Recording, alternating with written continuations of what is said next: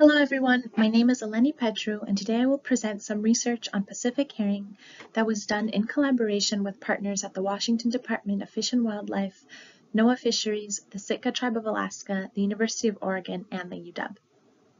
Pacific herring are a culturally, ecologically, and economically important species in the North Pacific ecosystem. In recent decades, the abundance and distribution of herring spawning has contracted in some areas, leading to concern about the conservation status and long-term viability of herring populations. A large body of research suggests that conserving genomic-wide genetic variation supports population viability.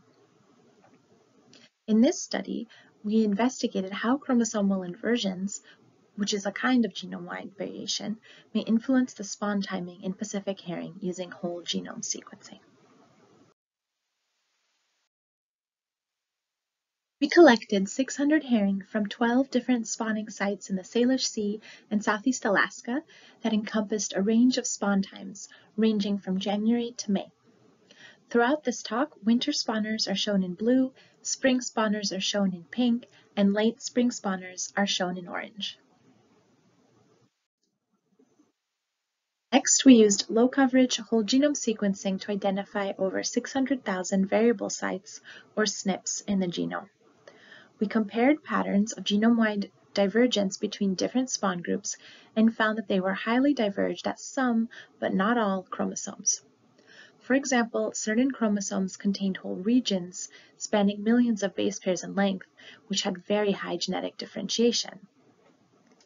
I've highlighted some of these regions in the plot with black arrows.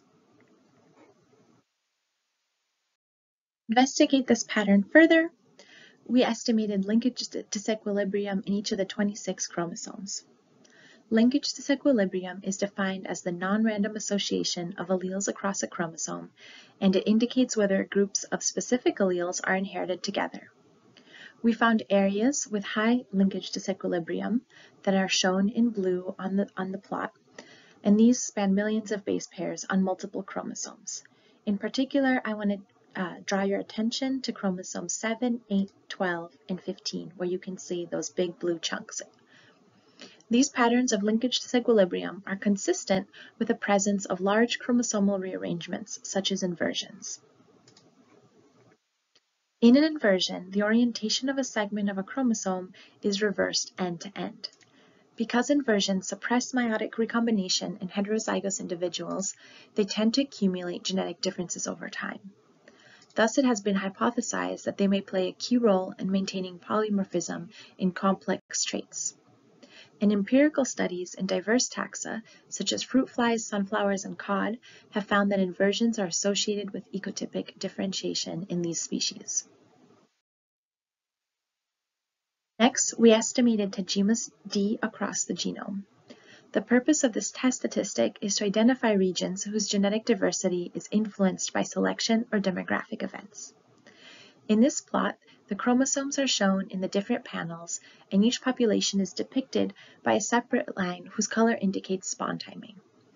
The dotted vertical lines show the boundaries of chromosomal inversions. Elevated Tajima's D within some of the inversions, in particular on chromosomes 7, 8, 12, and 15, may imply that these inversions are under balancing selection in populations of winter and late spring spawning herring. Our results emphasize the importance of conserving this genetic diversity in herring that may contribute to phenological diversity in this forage fish.